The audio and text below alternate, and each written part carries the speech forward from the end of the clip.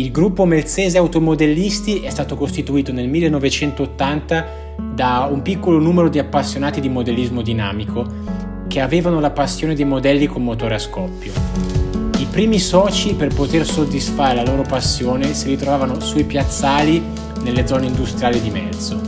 Presto però si accorsero che questo non bastava per le loro esigenze di competitività, così cominciarono ad organizzare delle gare utilizzando una struttura mobile che veniva allestita di volta in volta sui piazzali messi a disposizione, divulgando così la loro passione anche alla gente che incuriosita si fermava a vedere. Il vero salto di qualità avvenne però nel 1994, quando venne costruito un impianto stabile dedicato alla memoria del grande Ayrton Senna.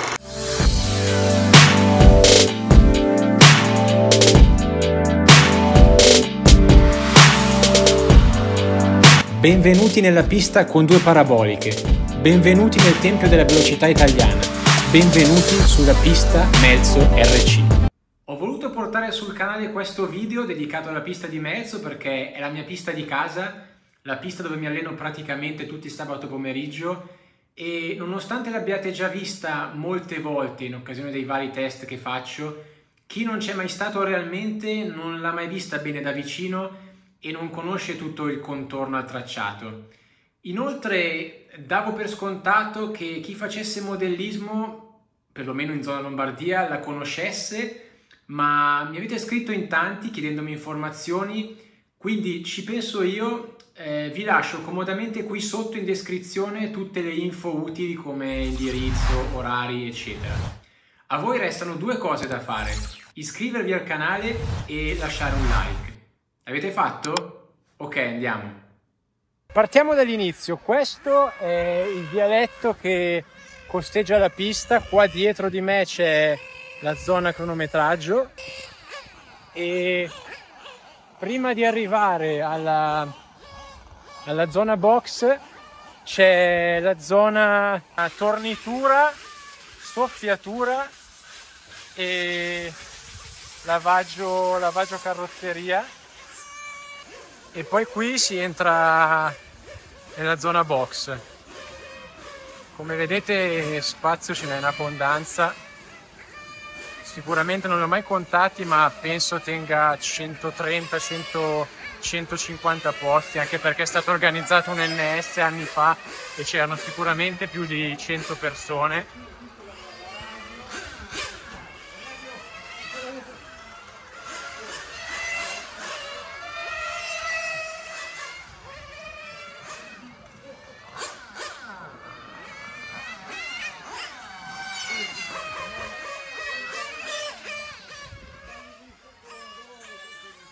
E qua invece in fondo, dopo la zona box, si accede al bar.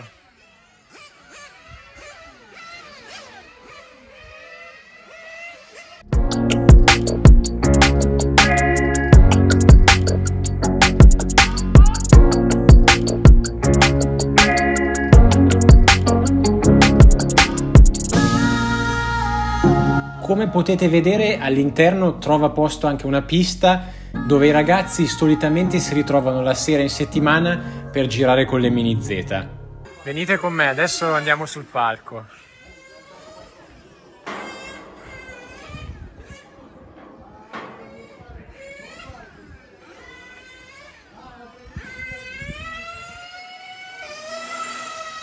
E vedete, il palco è enorme.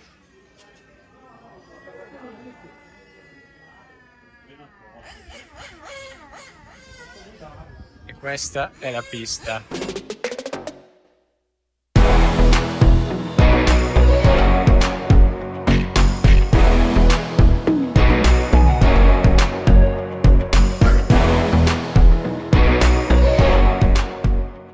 Ora in particolare vi farò vedere da vicino alcuni punti, i più particolari della pista. Partiamo dai più iconici, ovvero le due paraboliche. In particolare questa è quella che si affronta alla più alta velocità perché si trova dopo il rettilineo. Notate la pendenza quanto è accentuata. Qua si entra a gas pieno e si affronta a oltre 110 km/h. Sentite anche il sound dei motori che urlano.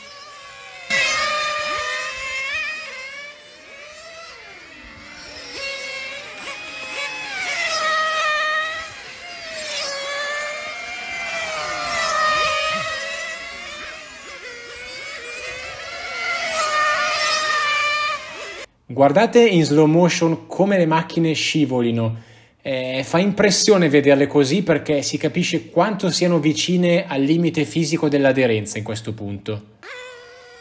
Questo è un punto che dall'alto sembra dritto e semplice, ma guardate a livello pista come sia tutt'altro che dritto. È praticamente una chicane che arrivando subito dopo l'uscita da un tornante e quindi con le ruote sterzate si fa spesso con il posteriore che si mette di traverso. Il terzo settore è come il precedente, una chicane molto accentuata che si nota solo da questa prospettiva perché dall'alto sembra dritta e facile da affrontare ma non lo è, che come poi potete notare porta alla linea del transponder. E poi entriamo nell'ultimo settore, il più tecnico della pista. Secondo me è qui che si fa veramente la differenza. Avete visto come parabolica parte tutta la pista sia piatta? Ma queste due curve che immettono sulla seconda parabolica sono tutte in pendenza, si vede molto bene da questa angolazione, guardate.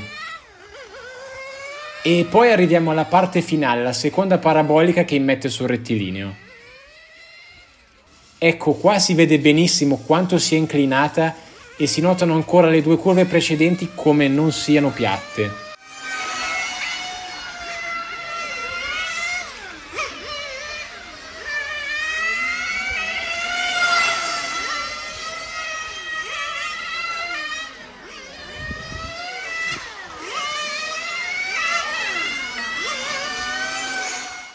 Bene, con questo il tour della pista è finito, spero vi sia piaciuta, ovviamente invito tutti a venirci perché oggettivamente, come avete visto anche voi, non manca nulla e personalmente ritengo sia a livello delle migliori in circolazione.